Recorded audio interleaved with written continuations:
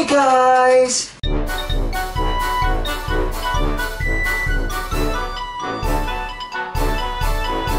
So welcome to what is the last video that will ever be filmed in this house.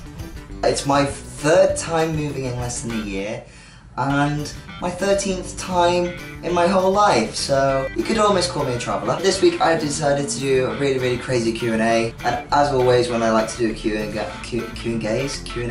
wow. You guys always step up. First question, and many of them, comes from Tom Rich, who asks, has anybody seen the Lucozade or the Cubanista? I'll be honest, I haven't got a clue. I'm pretty sure that Lucozade is still at Mike's house. I was that drunk, I don't even remember what happened. This was for my 25th birthday this year. I ended up launching a bottle of beer across the road at some chap who thought he was hard enough to start on me and then walked away. That was a fun birthday, guys. Yeah, you were great, all of you. Nice one for keeping an eye on me. Oh dear. Question 2 comes from Tom Rich. He asks, do trees sneeze in autumn or do they just suffer from bad hair loss? I think by the amount of different colours with the leaves, you can kind of tell that they suffer from really bad hair loss because they're just dyeing their hair all the time, it's just falling out. Jake Saunders asks a nice serious question because, you know, play along, Jake.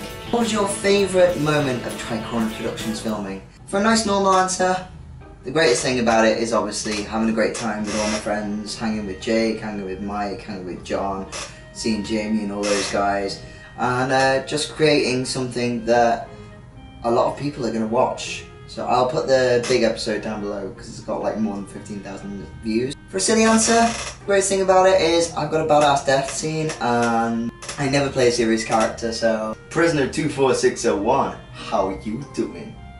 See, I should have done it like that. Jake asks, if you had no way of backing out, what 3 foods would you eat off Mike Rhodes? Let's try and keep this hygienic and PG, relatively.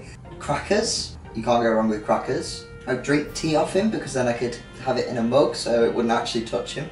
Let's just lick some chocolate off his nipple, it's fine. Next question. There's a couple here I really can't answer. Tom Rich asks, Count Minion and Stone Minion, do you ship it?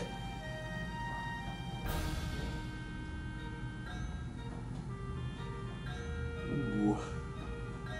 Yes, I do. Jake's brother Nick asks, would you rather have for brains or brains for...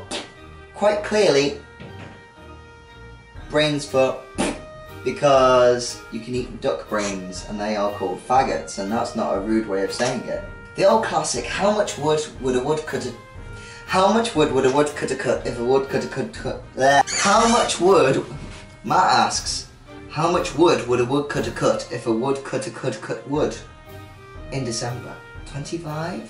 No, you're asking for 69. Tom Rich asks, if a set contains all sets, does it contain Harambe? No. Although, cut to John's clip. This is for you, Harambe. You were taken from us too early. Is that an attempt at a joke? Drinks out for Harambe.